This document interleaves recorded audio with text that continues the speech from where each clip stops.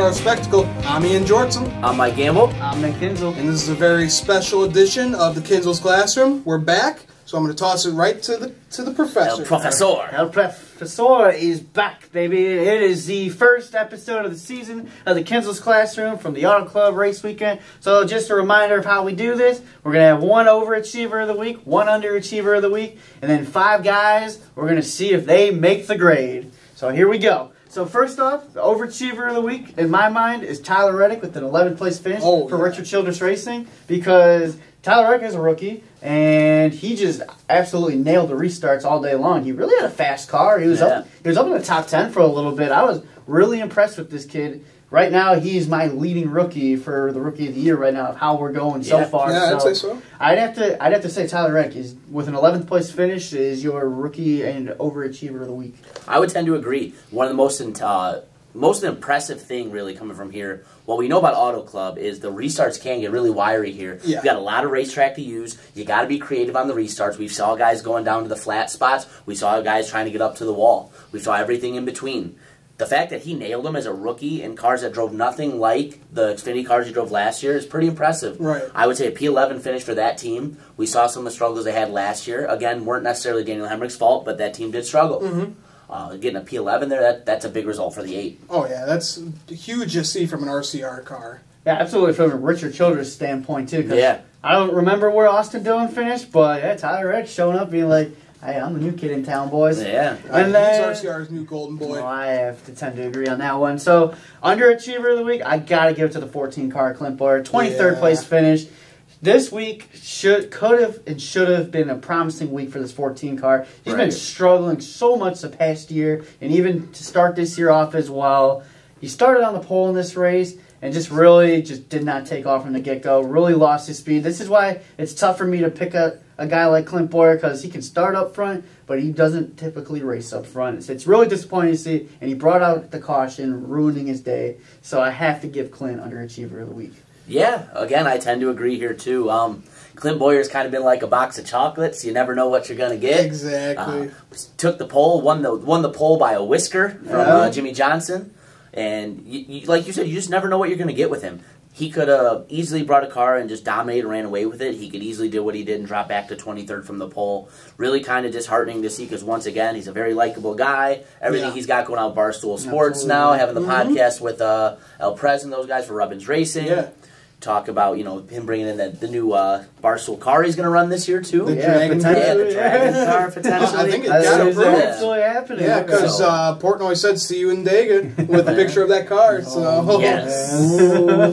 Old Jeff Gluck's not going to be happy about that. No, I saw it, too. No, Gluck wants the money for it. He loved it. Oh, he's like, where's the money for it, man? Yeah. I write a story and then I get a race car for it? Yeah, right? Fairy tales turn into race cars, apparently. Only in NASCAR. Yeah, right? But Boyer, it sucks to see him like that. He gets the pole and he just, he leads like 1 or 2 laps and then he just falls back. I don't even remember if he even led a lap. Yeah, well, either way, it was not a good start for him, and I hope this isn't how his season goes. Or the struggle is going to continue for this car is really what's going to happen, because this is a contract year for him as well. So we'll just have to see.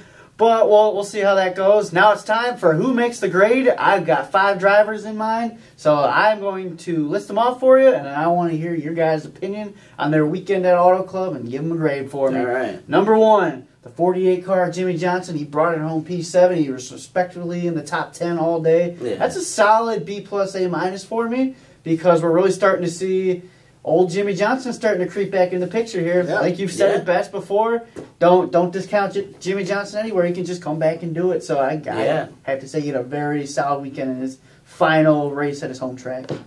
I think you hit it right perfect. B+ weekend for the 48 team and Jimmy Johnson. Being his hometown track, he put on a very good display. Fought for the lead at points in the race, which there were some ridiculous lead changes lead battles, which were incredible to watch. And he was in the thick of it a bunch of times during the race. Right. Didn't come home with the win, which he would have loved. Would have been a nice story for NASCAR. But you know what? Still a strong day. He's showing he might still be a contender in this last year. Exactly. I mean, I'd probably give Jimmy Johnson an A- just for everything that he's been through the past 3 years or so. He's just been struggling. we don't want to see 7-time go out like this, but man, he has really put on some speed for the first 3 races. Not done yet, boys. And not done yet, but I think he's just getting started this season, man. I really think he's going to do well, and great race. 7th place, fantastic, A-. All right. Number 2, Martin Truex Jr., P14. I give him a C. Because Martin Truex was old Martin Truex. I mean, he started at the back of the field, and he was able to rally his way up. He was just whiny all day long. And at the end, he just kind of faded back because of an ill-advised pit stop. That's really set him back, so that's just a C day because Martin Truex Jr. was my pick to win this race. Yeah. And I was really disappointed to not see him up there in the end. Yeah. Right. For me, it's a C, C-. Martin Truex Jr. and that team haven't seemed to gel so far this year yet and having to figure it out. We've also seen, as Stewart-Haas did last year, the Joe Gibbs Racing team so far this year has struggled. Yeah. They're not where they want to be. They're not on par with the top teams in NASCAR right now. That doesn't mean that's what's going to happen as the season goes on, but at this point in the season, they look a step behind the Fords, they look a step behind the Chevys, specifically Hendrick Motorsports and Penske Racing, which they do not want to be behind. They do not want to dig themselves that hole. We saw him get all mad again on the radio, which we touched on in previous shows. Just looking like they're lacking a lot of continuity on that 19 team. I'm going to go with a C-.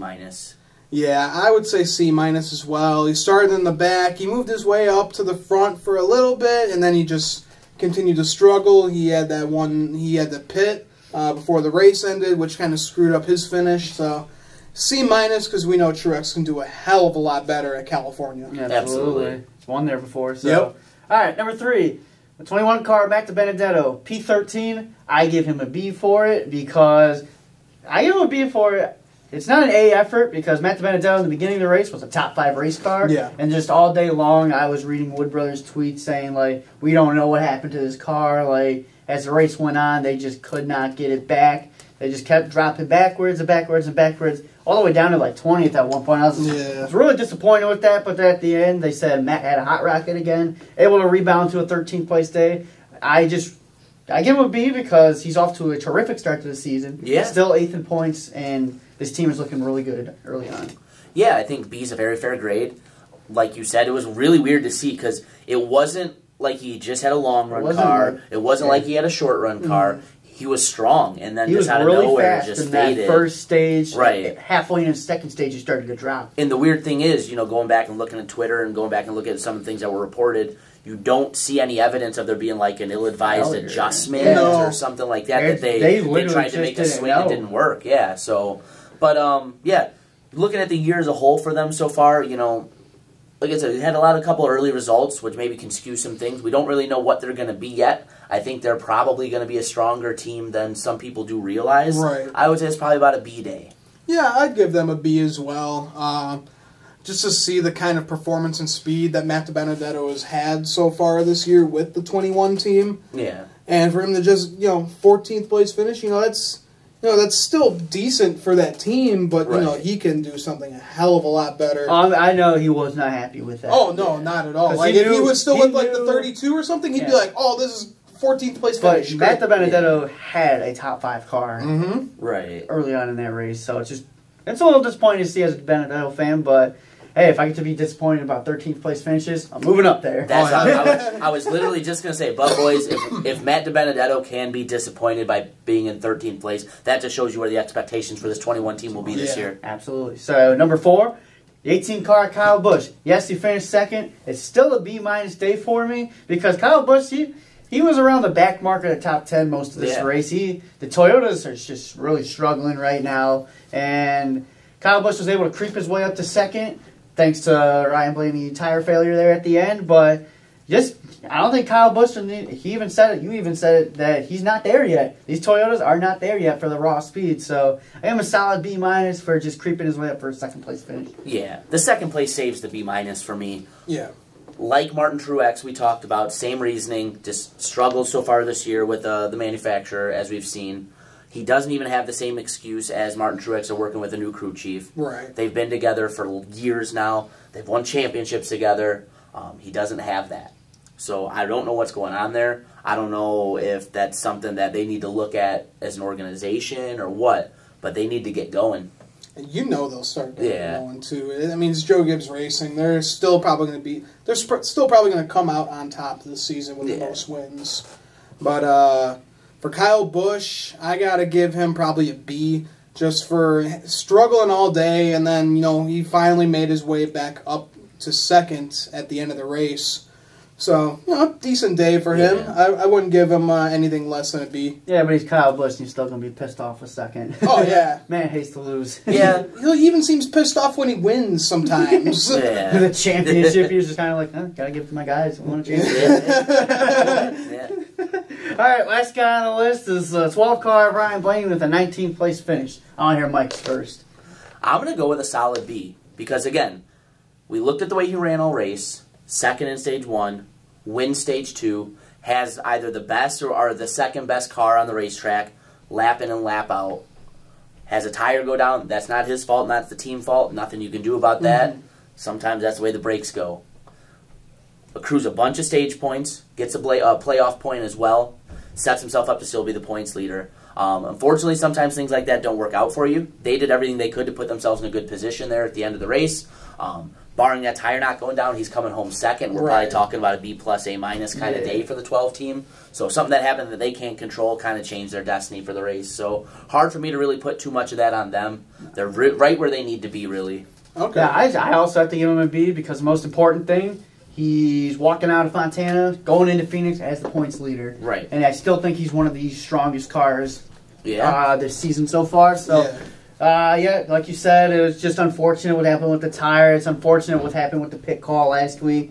It's just these are going to go away. He's going to win races. He's going to be strong all season, and he could really be a threat for that championship when we come back here in the fall. So everything's good for Blaney.